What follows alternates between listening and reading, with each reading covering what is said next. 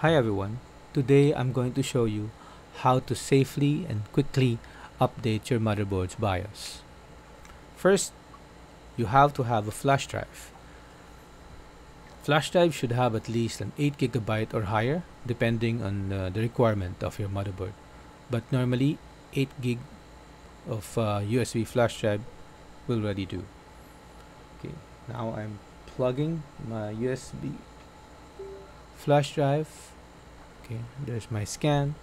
If you have a virus scanner like this, it will just pop up. If you don't have or use a different thing, that's okay. All right. First is we have to make sure that our flash drive is clean and nothing is in there. So in my case, I have a 32 GB flash drive here. What we have to do is format this. We have to reformat. As you can see here, this is my motherboard's previous BIOS, but we're going to change this one because we're going to update it. We don't need that anymore, so we'll just have to format the USB drive. Click format, right click there and hit format. Hit the restore device defaults just to make sure it has a default settings. Make sure that your file system is actually on FAT32, not an NTF, not an NTFS, or an exFAT. FAT32, because this is the basic file system that the modern BIOS or motherboard actually understands. Alright, so I click the USB, or I can just put USB BIOS. It depends on what you want. And then click start. It doesn't matter if you click quick format or not, but for our video sake, it's okay for just doing a quick format. And then since you're warning, then erase it. There you go, and it's done. Your flash drive is now clean, and it already changed its file name. Easier for you to locate later on. Okay, then we minimize that. We go to our motherboard's website.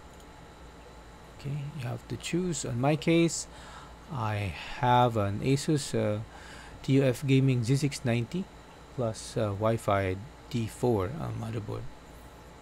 You have to go to its support page here, and then go to the drivers and tools.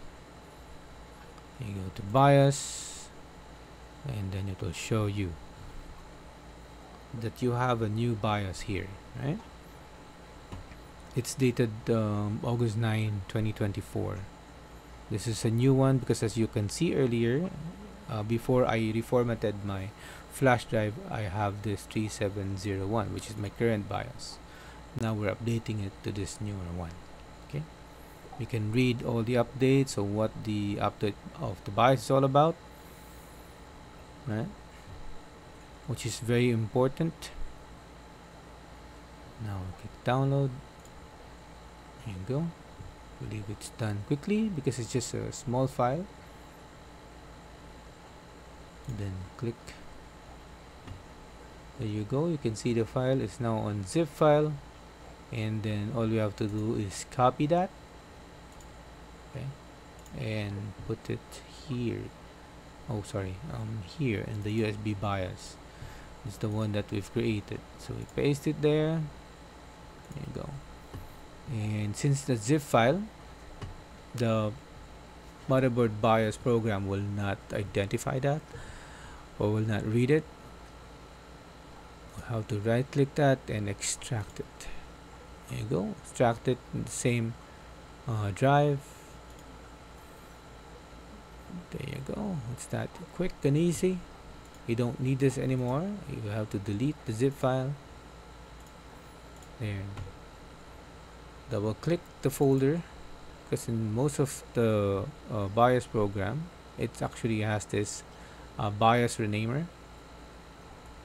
because this is an actual file, not readable yet for the computer. Okay, sorry, not readable for the BIOS. Okay, now hit the BIOS renamer. There you go. It's now asking you to continue, so it can rename this. It already renamed it earlier, right? There was a longer file earlier. So what it says, it's already been renamed. So you have to click enter. There, and it's done. Now we are already prepared to do our BIOS flash. Now we click exit. Exit this one. We have to restart.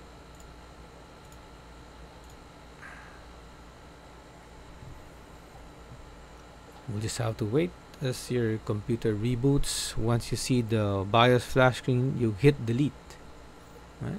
Delete or F2 or 12 depending on your motherboard's BIOS setup. There, you can see the flash screen. Hit the delete button, and there you go. We are now here in our UEFI BIOS utility. Okay. When upgrading the BIOS, you have to go to its tool. There's an ASUS Easy Flash 3 utility. You have to enter that or click. Now we have to look for that USB drive that we already plugged in the system.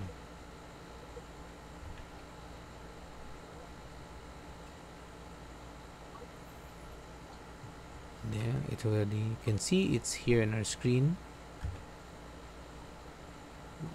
Click that. You can actually find it here. If you want to look, it's not here, right? Some folders. It's a 32 drive, so you can see a 29323 here. That is our flash drive. Click enter, and for this one, this is the file that we have prepared earlier. Double click. Now it's give you an important notice before you continue. Then we click yes. Do you want to read this? Yes. There. Now you can see, the BIOS information that we have downloaded. This is the version of 3802. The current version that I have is the 3701. Just have to make sure that you have downloaded the correct model of the BIOS. For the BIOS that you have to make sure that the model up here is also the same as what model up here after reading. Now it's asking you to, if you really want to update the BIOS, it's also for the system safety, and also for you at the same time. A reminder, just to make sure before doing any of this, before you've started to reboot your system or update your BIOS, you have to make sure that you are plugged into a very stable power supply, or a UPS. I would recommend uninterruptible power supply. Right? It can be portable, or if you have it in your unit or the house or a system or a building where you are, I would recommend for you to plug it there, so that you will avoid any power disruption, fluctuation, or outage. Because once your system is already running the update and it gets interrupted, it will get interrupted because of the power supply, then chances are your system will not going to boot up again or anymore. Okay, just to make sure everything's all set, then you click yes, then system will start to update. We're just gonna stay here so that you can see how it's clearing its database, how it's actually doing its thing to update your BIOS.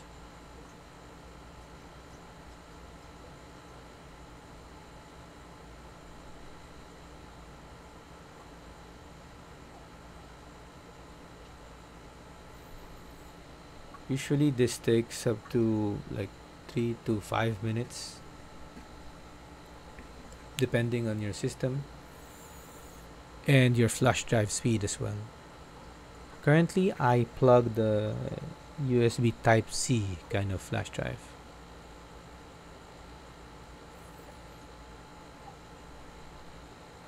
I'm giving you the real-time cleaning of the database and updating.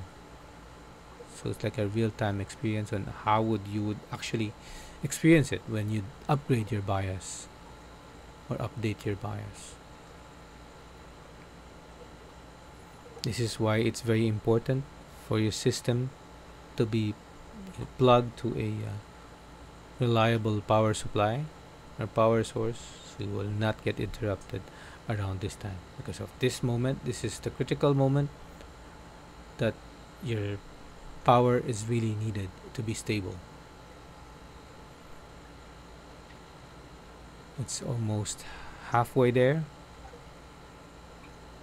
updating its sections and areas on the chip, on the BIOS chip.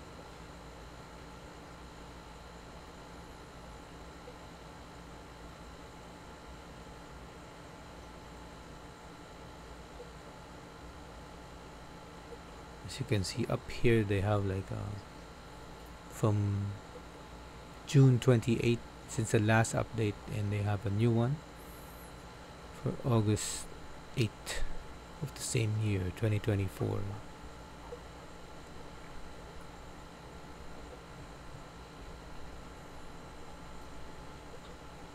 Still running. Right, it's about to finish now. You can either click OK or just the system will just reboot itself. There you go. And we'll just wait for it to reboot. For some system it takes a while, because there are lots of updates and firmware checks that's it's looking before it actually reboots. Now the system just booted on the first time. It's not showing anything yet on the screen. As long as you see the flash screen, we're going to hit the BIOS. There you go. Okay, now we can already see that the BIOS file revision has been updated. It's now 3802. Great. Okay, now we continue. It says here, before making any adjustments in the BIOS, please press F5 to load the factory default setting to ensure smooth operation. If setting up an Intel RAID, if you have a RAID system for your hard drives. But if you don't have it, that's fine. You can configure it according to the interface for better compatibility. Now, please press F1. So we're now going to press F1 to enter the BIOS setup. There you go. So now we are back in its default screen. If you can see my mouse there, it's now we'll just have to go to advanced mode, right? There. Now we are here. System looks good and healthy. Before anything else that you're going to do on your BIOS, you have to click the load optimize default, just to make sure that everything is actually correctly configured on its default before you can even start and using your computer. Okay.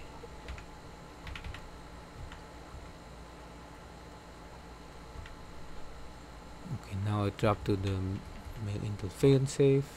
You have to look for that XMP version of it. There you go. Just to make sure that your RAMs are actually running based on what it's designed for. XMP1 is always the safest way to do it.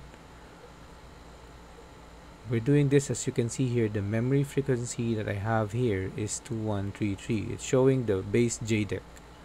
Okay, but my installed RAM is actually at 3600 megahertz, and voltage is I believe 1.4, not a 1.2. Okay, just to make sure that your system is fully optimized, so click XMP there. Now it gives me the DDR4 3600. It reads 3603 because of the counting. Okay.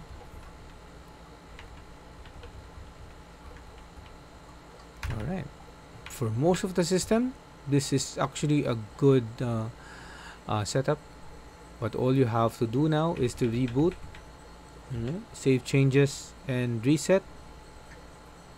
And if you have extra settings or other settings that you have custom or modified for your system, you can do that after this reboot. But if you don't have it, you'll be good going back to Windows boot up. Again, thank you very much for watching. Please like and subscribe for more quality videos.